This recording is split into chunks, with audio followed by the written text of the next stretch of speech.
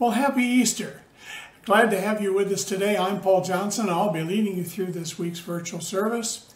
It is a great day and a special day in the life of the church, and we invite you to check in by saying hello in the comments section of however you're watching this. Please join Ben on Facebook Live at 1:43 p.m. Monday through Thursdays. These little sessions last about 10 to 15 minutes and are a great way to connect with one another during our busy weeks. Our weekly Bible study is held on Tuesdays at 10 a.m. and Thursdays at 8 p.m. through Zoom. Both sessions are the same, so you can choose the time that works best for your schedule. In our current study, we are delving deeper into the scripture reading used in our services each week. Our social justice team is planning a Be the Church Day on May 22nd. This is a Sunday when instead of gathering for our normal worship service, we will worship through our serving in our community. It's a really special day and we'd love for you to be a part of it. Send us a message here on Facebook or email to let us know you'd like to participate, or if you know of an agency that might be in need of volunteers for that day for help, please let us know. And now let's continue with worship on this very special day of days.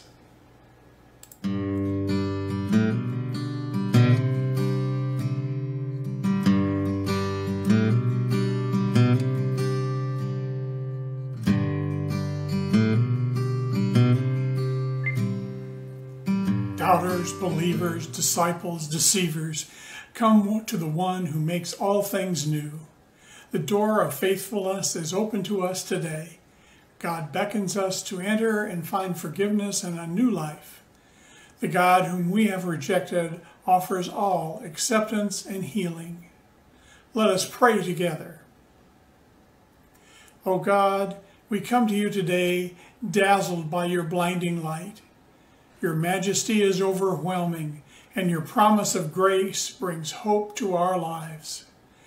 We remember those among us who are weary and ill. We bring them to you in prayer and that hope that they might find peace and healing in your realm. God, we resist the changes that we know we must make to receive a new life. Save us from our selfish ways and rescue us from all of our harmful and destructive habits. Heal our broken relationships and lift our wounded spirits so that we may share in the resurrection of your Son, Jesus the Christ. Let us pray together the prayer that Jesus taught us, saying, Our Father, who art in heaven, hallowed be thy name. Thy kingdom come, thy will be done on earth as it is in heaven. Give us this day our daily bread, and forgive us our trespasses, as we forgive those who trespass against us. Lead us not into temptation, but deliver us from evil. For thine is the kingdom, and the power, and the glory forever. Amen.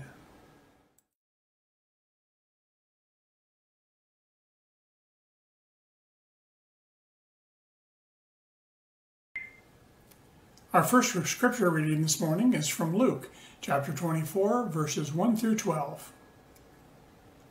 Very early in the morning on the first day of the week, the women went to the tomb, bringing the fragrant spices they had prepared. They found the stone rolled away from the tomb, but when they went in, they didn't find the body of the Lord Jesus. They didn't know what to make of this. Suddenly, two men were standing beside them in gleaming, bright clothing.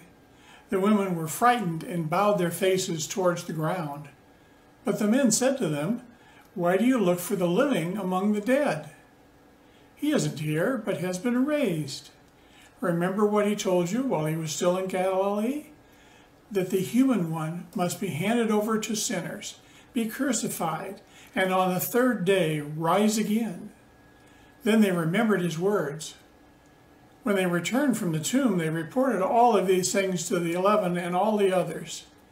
It was Mary Magdalene, Joanna, Mary, mother of James, and the other woman with them who told these things to the apostles. Their words struck the apostles as nonsense, and they didn't believe the women. But Peter ran to the tomb. When he bent over to look inside, he saw only the linen cloth.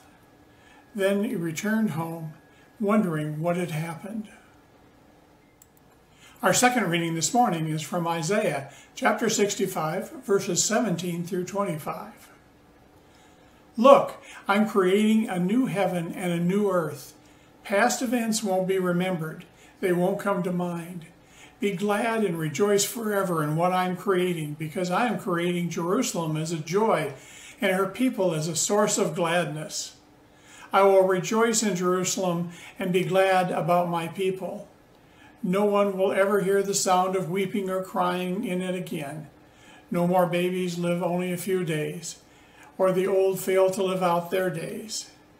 The one who dies at 100 will be like a young person, and the one falling short of 100 will seem cursed. They will build houses and live in them. They will plant vineyards and eat their fruit. They won't build for others to live in, nor plant for others to eat. Like the days of a tree will be these days of my people. My chosen will make full use of their handiwork.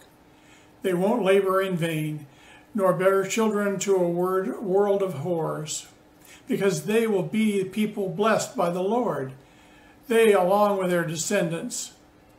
Before they call, I will answer. While they are speaking, I will hear.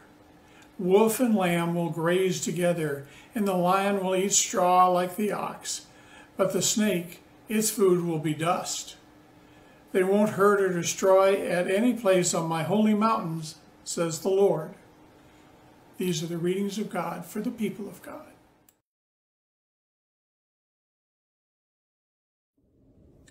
We've looked everywhere.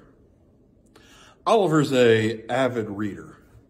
Oftentimes we'll go to the library and check out 10 books, and by the end of the week he will have read all 10 books, and it's time to head back to the library and turn them in.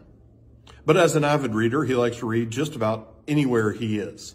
So whether he is in his toy room, in his bedroom, in the living room, in our bedroom, or in the kitchen, dining room, or anywhere else in the house, he has books. And when we check out 10 library books, they end up all over the house. And so when it comes time to go get more library books, he has to start his hunt for all the books he checked out last time. A couple weeks ago, he had finished his books. The 10 books we were sure we checked out from the library were scattered all over the house, and Tammy was ready to take them back to the library to turn them in and get some new books. So she said, Oliver, go find your books. Pretty quickly, he had come back downstairs, and there in a pile on our dining room table were 8 books. We counted them several times to make sure, because he knew that one book was still missing. He knew which book was missing. But there was another book that seemed to be missing as well. We only had 8 books. We looked and we looked and we looked and we looked, and still only 8 books. We couldn't find 9 and 10. Oliver pretty soon started saying, I'm pretty sure we only checked out 9 books. He knew one was missing. He knew he had read the other 8, and he couldn't come up with another one that he had read. And so he kept telling Tammy and I'm pretty sure we only checked out 9 books. No, we checked out 10. We both told him several times before. Finally, I said, okay, let me check. And I looked up the email receipt we had gotten from the library, and sure enough, we had checked out 9 books. Good news, we were only missing 1 book, but we were still missing that 1 book. Eventually, we gave up that day finding the last book, and we decided we wouldn't turn the books in yet. We'd have to find the other one before we could get him more books. And so we went on about our day. The next day, we decided, okay, now we really need to find that last book. We know what we're looking for. I said, Oliver, have you looked in your room? Have you looked in your toy room? Have you looked in our bedroom? Have you looked in the dining room? Have you looked in the living room? Have we checked the couch cushions? We've looked everywhere. I'll be honest, I had not been giving it my best efforts because I thought it was Oliver's responsibility to find his books. But at this point, looked everywhere meant, okay, I need to jump in and really start looking. Pulling up couch cushions, looking between ottomans and walls, looking in places that only I could get to, lifting up couches, those kinds of things. And so I got to work, lifted up the couch, lifted up our big chair, looked under beds, looked behind dressers, looked all over the house. Finally, I thought, well, I don't think anybody's looked in Oliver's closet. I don't know why the book would be in there, but I'm going to go look. We've reached the point in time where we're looking places that it makes no sense for this thing to be. But we're looking anyway because we couldn't find it in any of the normal places. And so I go upstairs, open his closet up, look through the assorted toys and other things. Still no luck. I close the closet doors and I turn around, and there in the middle of Oliver's dresser, with nothing on top of it, nothing anywhere else close to it, is the book. Just sitting there in the most obvious place it could possibly have been found. We had searched and searched and searched for this book, and there it is. Just sitting right in the middle of his dresser. I called Oliver up to his room, and he said, "What?" I said, "I found your book."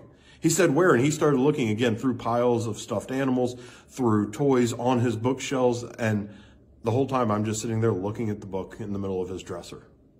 Finally, he turns around, and he looks, and there's the book, and he goes, "Oh," and starts laughing.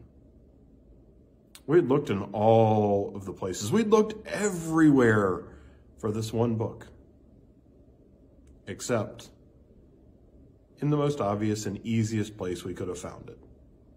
Because that's the thing. When something is lost, we assume it's not going to easily be found. And oftentimes we may find ourselves looking in all the wrong places. In fact, we may become so overwhelmed by the process of trying to find it that we might decide that there's more than one thing to find, like Tammy and I did. That's what Easter is really about. It is about Jesus' resurrection and us finding our way to Jesus. In this morning's gospel reading, the angels ask the women, "Why are you looking for the living among the dead?" When I read that question, it asks me two different questions. First, it asks me the question of, what are you looking for here? The angels answer the question themselves a bit by saying, "He told you that he would be risen. He told you that he would return. He told you he would come back to life. So why did you come here, the place where his body was laid, where he was dead, to look for the one that is living?" It is a question that can be asked of any and all of us. Why do we look for Jesus in the places that don't fit with him? Why do we look for the way of Jesus Christ in the ways of this world? Easter invites us to a new way, to a different way. It invites us to imagine the world as Isaiah imagines it, that God is doing a new thing. And if God is doing a new thing, we are not going to find that new thing by doing it in old ways. We've looked everywhere that makes sense to us. We've looked all over the place where we can think of. But Jesus' way, the Easter way, God's way, is not our way. It is not going to be found within our own rationality. It is not going to be found by the way that we have always done things. It is not going to be found among the powers and principalities of this world. The ways that have led for generations to death, to violence, to destruction, to suffering. Instead, it will be found in other ways, in new ways, in the ways of God. So this Easter season, because Easter is not just a day, let's look for the new ways of Jesus, the new things that Jesus is doing. Let's suspend our understanding of how things have to be in order to enter into the way that Jesus says things can be and should be and need to be. The early followers of Jesus, after his resurrection, called their movement the Way because it was different. It was a different way of being, of doing, of living in the world. A way that moved narrowly toward life in a world that was oriented toward death. And so the angels asked the women, why are you here looking for Jesus? He's not here. He told you. And they remember and they believe the good news. And so they go away and they look where Jesus said he would be found, where they are gathered. They return to the other disciples. These women are disciples too. They had heard Jesus' teaching. And so they return to the other disciples and tell them the good news. That they had received a message that the Lord is risen from angels. But there's a second way that that question can be heard. Why are you looking for the living among the dead? What is it that you're looking for? Do you know? Do you know what led you here? To that, I think the women can actually answer yes, and they find the good news of Jesus Christ right there among the dead. They don't have to wait till they see him, because it is their love for Jesus that leads them and guides them to the way of Jesus. Not their rationality, not their understanding. They have gone out toward the tomb, ready to anoint Jesus' body with the spices that they have prepared, but they don't know how they're going to get in. They don't know who will roll the stone away. They go in love and in faith. Why are you here? The angels asked the women. And the women, I'm sure, could say, because we love him. Because we believe in him. Because we know that this is not the end of the story. We will go on, following him wherever he is, and this is the last place we knew him to be. So we came here, because death does not frighten us, because death is not the end of the story. We came here because we knew even in a place where death thinks it reigns, new life is coming. New life will sprout forth from the earth. And so the women say, we know that Jesus is still with us. And so death does not scare us away. They can face their grief. They can face the tragedy. They can face the pain and the violence that the world has wrought. The death which was wielded by those in power to stop the story of Jesus. They can face all of that because they know even among all of that, God's life will continue to burst forth. This too is the way of Jesus.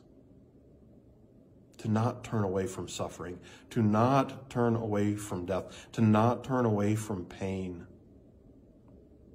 because it scares us, because we don't like the way it looks or feels, but to seek God's way, to seek God's life even in the midst of it, knowing that redemption is coming, knowing that life will continue to find a way, knowing that love will have the last word. And so we can continue to find the living way in a world that sometimes makes us want to stand up and shout hallelujah in celebration, but also in a world that sometimes makes us feel beaten down and defeated. We can continue to walk along the living way, facing all of it, because we know Jesus, because he lives, we too can walk along his living way. As we go through the next 7 weeks, let's focus in on what that way is, on what that way means.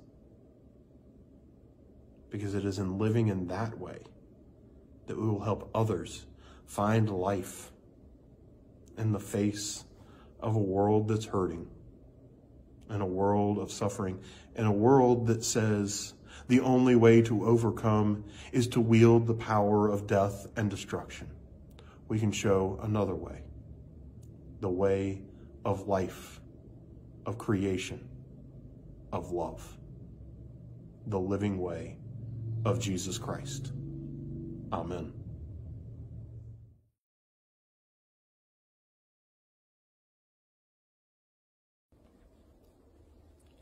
Love does not exist unless it's given away. In the Christian faith, God gave God's love away by creating the incarnation, which was the person of Jesus. And God's love for humanity was given away when he offered himself up to death. God gave Jesus, and Jesus gave his life, all done in a love that was given away. And in both cases, the love continues. Easter is the witness that love is stronger than death. That's sometimes hard to believe and difficult to embrace. It certainly was for Peter, who had a rather famous conversation as recorded in John's Gospel. 3 times the risen Christ asks Peter, "Peter, do you love me?" 3 times Peter answers that indeed he does love Jesus. And 3 times the risen Lord asks Peter to feed my sheep. Pass the love on, because it doesn't exist unless it's given away. On this Easter Sunday, we celebrate the resurrection, which is the gift of a divine love that cannot be shut down by death, or by fear or anger, disappointment or grief. This enormous gift of love has been given to us, and we are challenged to pass it on. Please pray with me. We give you thanks, O God, for you are good, and your steadfast love endures forever. In the good news of the resurrection, which we celebrate today, Easter Sunday, we have discovered that your love leads us to new life in Christ. In the breaking of this bread and the drinking of this cup, we celebrate the conquering, everlasting, ever-living love of the empty tomb. In the name of the risen Christ, we pray, Amen. And as they ate, Jesus took bread and blessed it, and broke it, and gave it to them, saying, "Take, eat, this is my body."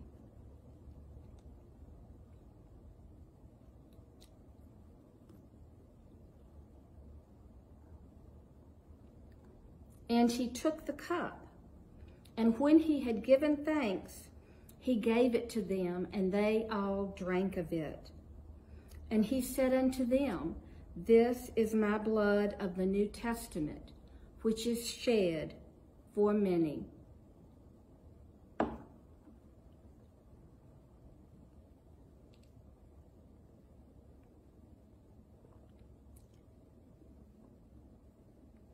Verily, I say unto you, I will drink no more of the fruit of the vine until that day that I drink it new in the kingdom of God.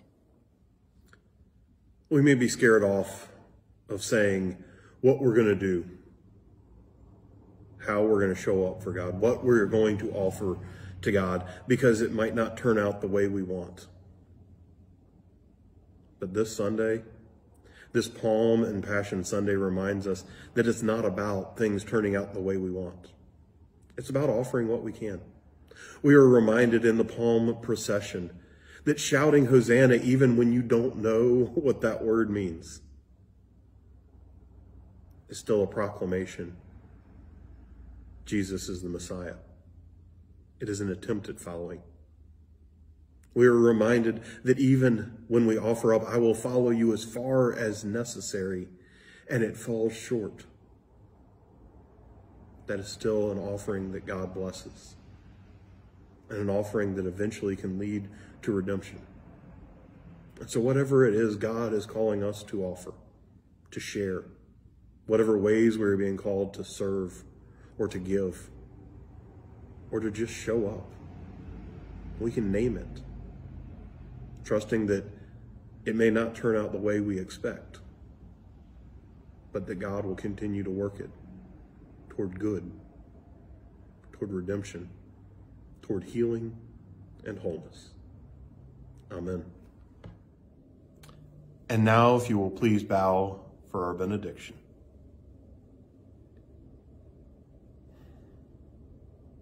Go in the way of Christ, the way of life, of love, of hope. Go in the way of the one who lives, Jesus Christ our Lord. Amen. And now let's get out there and give them heaven.